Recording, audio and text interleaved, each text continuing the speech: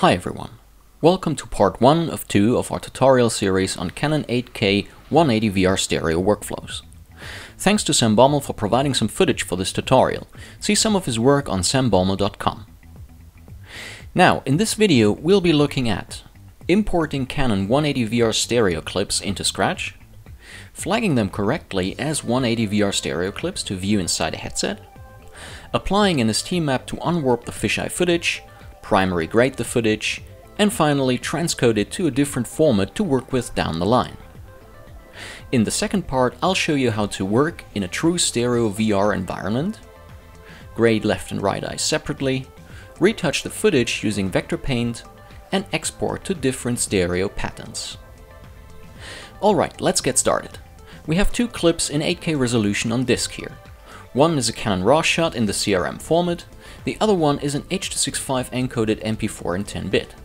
Scratch can work with both, and the process is exactly the same, independent from the source format. When importing footage the first time, Scratch will ask whether to adapt the project and current timeline settings to reflect the frame rate, resolution and aspect of the clips I'm importing. If we do not do that, but still want to quickly have our timeline adapt to the clips, we can simply drag and drop one clip onto the label down here, and as you can see, now our timeline is set to 8K resolution. For now, I'll just use the H.265 clip and duplicate it a couple of times to simulate multiple clips in our timeline. Here we go. Let's take a quick look at our footage by going to Color Effects. I can enter color effects by either double-clicking the clip in question or by just switching the tabs at the bottom. Scratch will then enter into color effects with the selected clip either way. Once inside the color effects tab, we can still navigate between clips using the mini timeline here in the center of the UI. Let's jump back to the first clip. In the viewport, you can zoom by alt-dragging up and down and pan by space dragging. While our clip seems to look good, at this point Scratch is still unaware that this is actually a 180-degree stereo clip. So when hitting the globe icon here, nothing happens.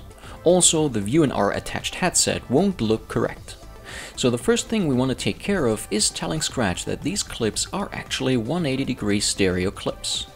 You can do that on a clip-by-clip basis by going to the right side stack and changing the corresponding drop-downs here. If I exit to the Construct tab, you can find the exact same metadata stack here as well on the far right. However, to change it for multiple clips at once, we need to select all of them by pressing Ctrl or Command A, and then open Media Browser. Media Browser is your friend whenever you want to do something to multiple clips at once. And here in the Base tab, we can set those two drop-downs for all selected clips in one go. Done. Back to the Construct tab. Now let's check back into Color Effects again. If we now hit the globe icon, Scratch will show just one eye and allow us to pan around in the view. For this, we can also use the Pan Zoom tool from the top menu bar. Our headset will obviously get both eyes for a proper stereo view. Next up is applying the STmap to all clips in order to unwarp the fisheye footage. Let's create a layer and call it STmap. Next, go to Plugins and select the Lens Undistort plugin in order to add it onto the layer.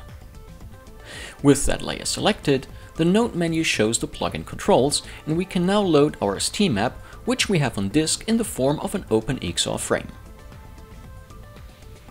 Let's also enable ST mode. Here we go.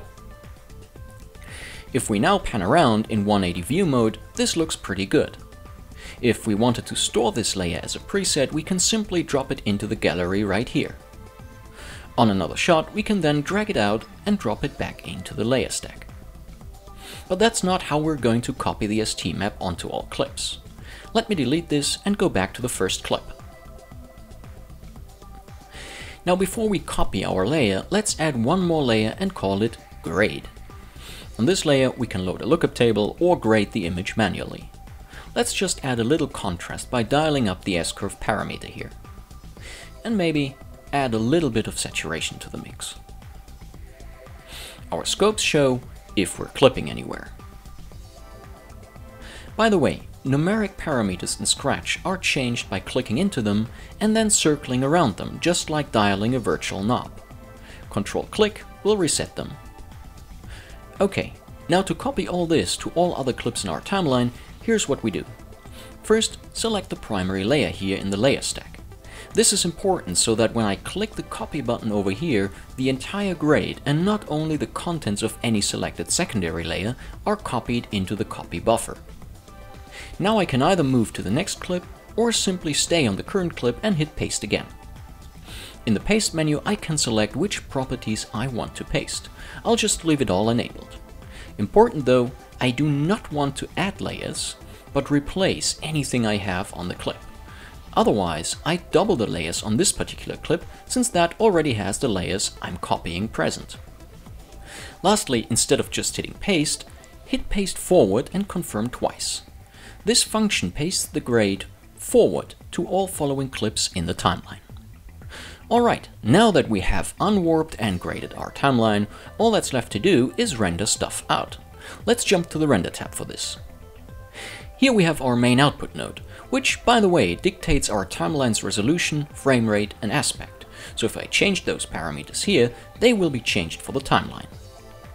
If we just want to render out our content in its native resolution, we would just add a ProRes encoder node, for instance, and select the ProRes flavor of choice here in the Format Settings tab. By the way, Scratch supports ProRes encoding on macOS and Windows equally. Since we want to render out separate files again, we need to set a specific file name. Click the Set button right here. As you can see, the output file name is made up of hashcode tokens. Right now, it uses the name of this output node, which will result in one big long file. Not what we want. To render out single clips again, we need to add a criteria to the file mask spec that changes from clip to clip. Typically, you can just use #sname for the source name, since the source name of each clip will be different from the others. So if Scratch now renders this timeline, the output file name will change with each clip rendered, and hence force Scratch to render individual files. Now in our particular case, where I simply duplicated the first clip, and hence all clips have the same source name, I would need to add another criteria to the file mask spec. Slot number. As that is unique for every given clip, I can simply add this hashcode before or after #sname and divide the two with an underscore. This of course also helps if I have a clip split up into two in my timeline. You can use any number of tokens here. I could for instance add #res to get the resolution into the file name. And I can add slashes in to create complete folder structures, like creating a folder called editorial, or use #date to create a folder with the current date. This file mask can be saved as a template to be recalled on other output nodes. Let's close this and add something else into our tree. Let's assume we want to have a downscaled H.264 export for simple online review. In that case, we will add a transformer node and set its resolution to HD. Right now, we'd be applying a center crop of the full res 8K frame. So let's go to the Format Settings tab and set the input scaling to fit width. And our footage is scaled down to HD. The transformer node can also be used to do color space conversions, specific grades, and much more. Right after, we can add the H.264 encoder node, configure it according to our needs in the Format Settings tab, and also apply our known file mask spec. Maybe let's change editorial here to online review. Done. Of course, we can also save this entire tree as a template. For this, make sure you first select the main output node and then save the template down here in the lower left corner. On any new timeline, we can recall the output tree from here.